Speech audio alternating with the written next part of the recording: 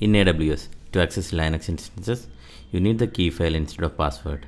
AWS allows you to download the key file only once. If you lose the key file, you will not be able to connect to the instance. In this video, I am going to explain how you can restore access to your instance even if you don't have the key file. First of all, you need to create a new instance in the same availability zone as the original instance where you lost the key file.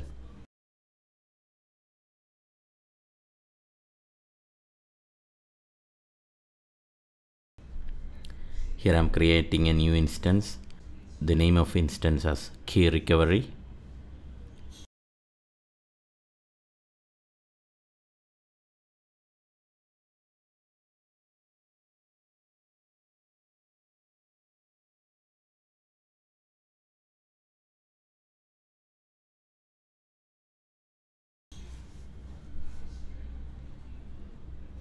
Then configure security group. I'm just opening port 22 SSH access to the instance so that I can connect to this instance and manage it. Click on review and launch, and the key file prod web key is the key file I lost, so I'm going to create a new key file with the name key recovery key.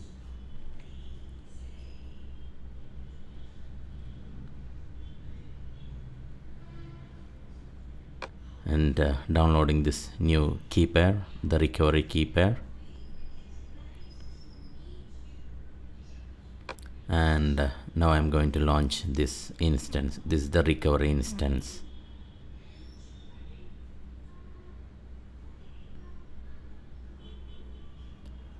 So I have now two instances. Prod web, that is the instance which I lost the key file, and the key recovery is the instance which I am using as the recovery instance to recover the lost key file of production web server.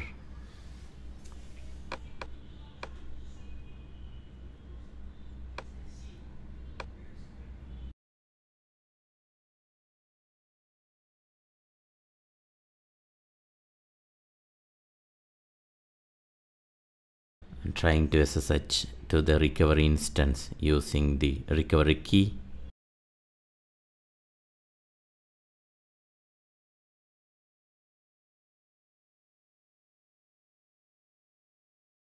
Okay, I am able to access the recovery instance now.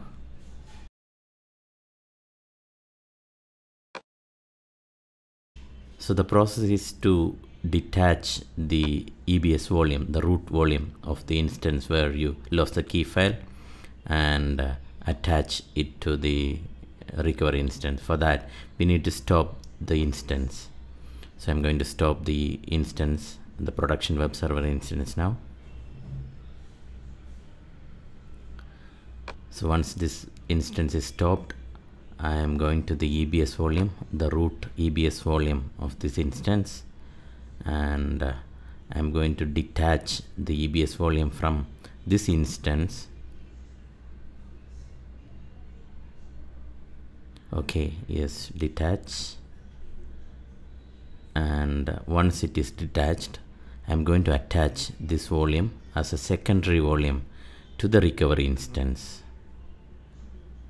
Click action and attach volume, and here I select the recovery instance, and I choose /dev/sdf as the device. That will be the secondary device, secondary volume of that recovery instance.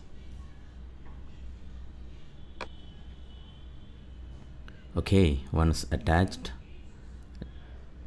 just verify the volume is attached to the recovery instance now. Yes, it is attached as a secondary volume. Now you can see that /dev/sdf.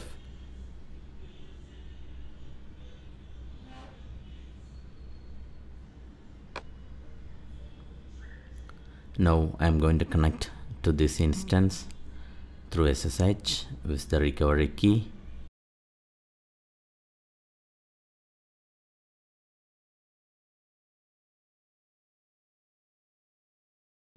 and sudo -i to become the root. Okay, I'm going to create a mount point. I'm going to mount the secondary volume. To list the attached devices, I use the command lsblk, and I'm creating a mount point directory, that is /mnt/recovery.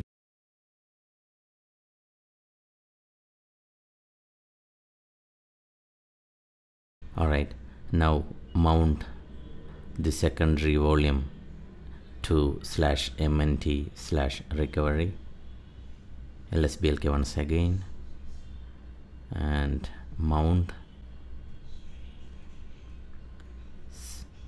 /dev/xvdf1, that's the device name, /mnt/recovery. Alright, the device is now mounted. Alright, now the next process is to append the authorized key files, .ssh authorized key file. So I'm going to append the authorized key files with the value from this recovery instance. So basically I'm updating the production web server authorized key file with the key value of the recovery instance.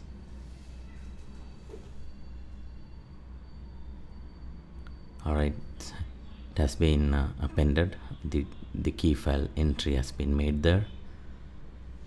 Now unmount the secondary EBS volume now. Alright, the volume has been unmounted, and stop this instance.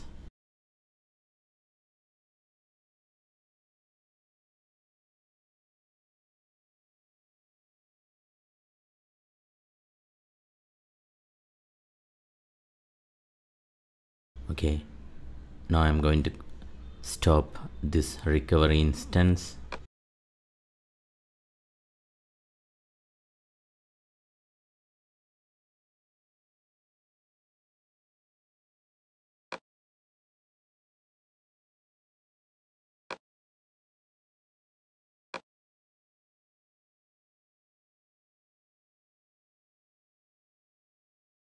Okay, the instance is now stopped.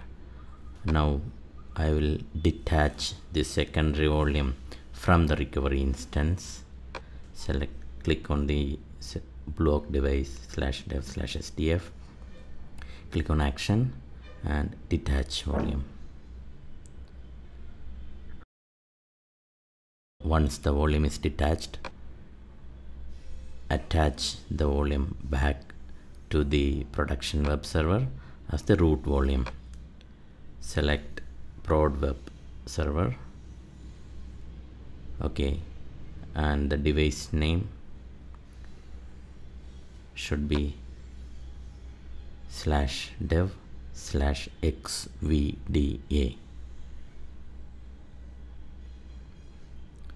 Click on attach.